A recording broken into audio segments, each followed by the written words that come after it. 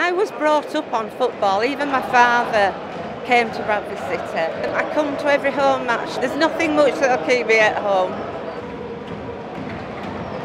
There's a lot more women in the 30 years since I've been coming, and a lot more families as well. You can bring kids, it's a family club, and the kids absolutely love it.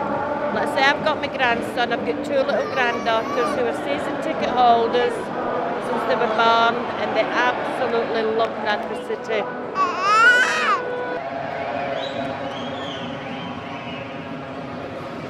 I'm from Bradford. I love coming back because I love watching the football team. I love Bradford and I love coming to see my family. If you see more other women come here, it makes you more happy to come. You know that you're all here to support Bradford and they're nice people, and I'm quite happy to do that.